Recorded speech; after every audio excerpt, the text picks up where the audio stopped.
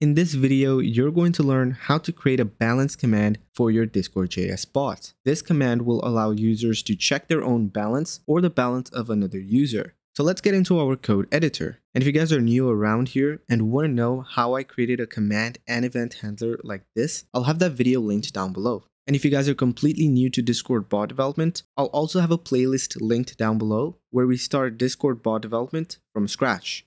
Anyway, let's start by creating a new file inside our economy folder, which is inside the commands folder, and we're going to call this balance.js.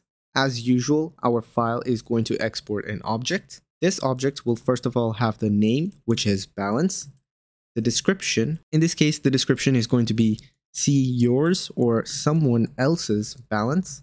And then we're also going to add options. We're only going to have one option, which is going to be the user. The description of this option is going to be the user whose balance you want to get. And the type is going to be, of course, the type of user. But in order to use that, we're going to have to import something from Discord.js. We're going to have to import application command option type. So go ahead and import that. And inside type, we're going to use that. And then we're going to say .user. Of course, as I said before, this is optional, so we don't need the required property. So we can just ignore that altogether. Now we're going to add our callback function at the top. So let's just say callback, and this is going to give us client and interaction as the parameters.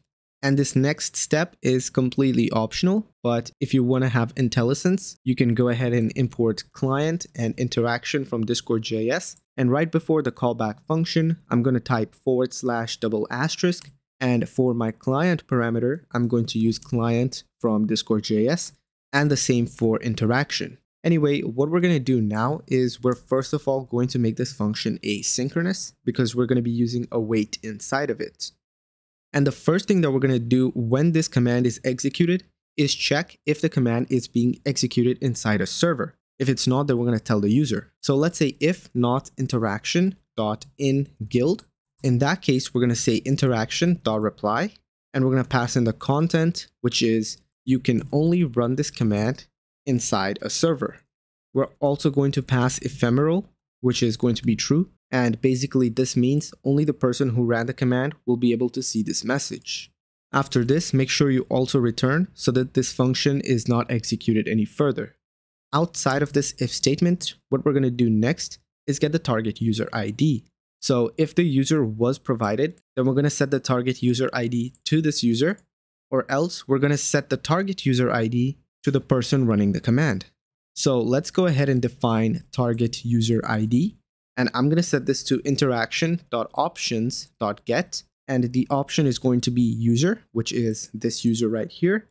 And because this is not required, we may not have the value property. So I'm just going to add optional chaining to it. And in case this does not exist, I'm going to add an OR operator, and I'm going to set this to interaction.member.id, which is basically the person running the command. Now let's go ahead and send a deferred reply. So let's say await interaction.defer reply. And once that is sent out, we can go ahead and find the user from the database. So inside our models folder, we have our user's model, which has the balance inside of it. So let's go ahead and import this file inside of this command. So I'm going to say const user, and I'm going to go up 2 levels into the models folder. And inside of this, I'm going to get user. Back in our function, I'm going to say const user equals await user.find1. And we're going to find by the user ID. And this user ID is going to be this target user ID. So let's go ahead and paste it in there. And we're also going to need the guild ID, which is going to be interaction.guild.id. Now let's check if the user does not exist. So let's say if not user. In that case, we're going to edit our reply, and we're going to say target user doesn't have a profile yet. This right here will basically mention the person using their user ID. And of course, make sure you return right after this. Now the code below this is only going to execute if a user profile exists in the database. So let's go ahead and interaction.edit reply. And inside of this, we're going to first check if the target user was the person running the command or not.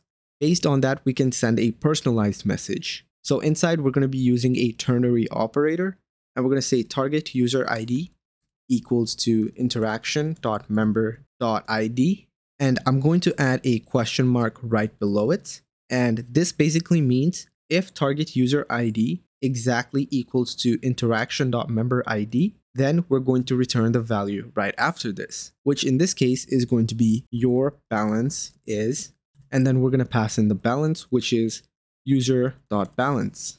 However, if the target user ID does not match interaction.member.id, we can go ahead and add a colon and say target user, and then we can say their balance is, and do the same thing that we did above.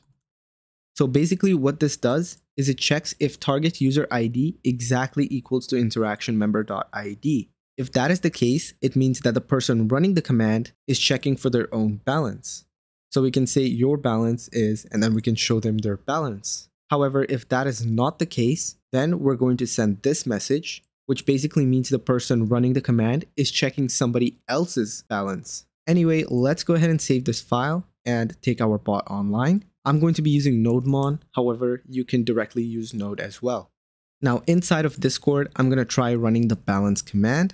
If I just send it without the user option, I'm going to get my own balance, which says your balance is 4,000. However, let's try to run this balance command and try to get somebody else's balance. So in this case, I'm going to try my friend's account.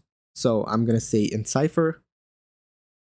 And right here, it says Encipher's balance is 1,000. So I'm going to go ahead and run my daily command.